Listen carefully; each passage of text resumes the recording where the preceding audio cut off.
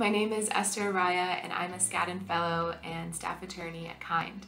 I work on our family separation response team, which means that our team, along with pro bono attorneys, represent children who were separated from their parents at the border when they were trying to seek asylum in the United States.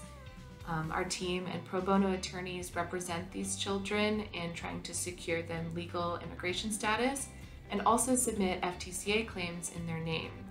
The Federal Tort Claims Act allows families to sue the U.S. government for the harm of family separation, and pro bono attorneys have been absolutely vital in that effort. I have worked with so many of them to get FTCA claims filed and have been so thankful for their dedication, time, and commitment to these families and helping them take the first step in holding the government accountable for family separation. It is an absolute privilege to work with these clients.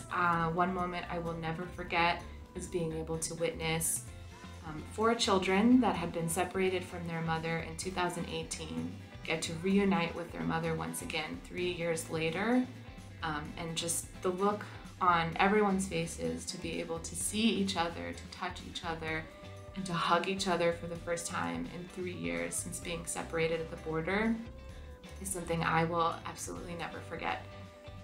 This work changes lives, and it is an honor and a privilege to serve them, and I'm so thankful for the support of our pro bono attorneys that make this work possible. Thank you.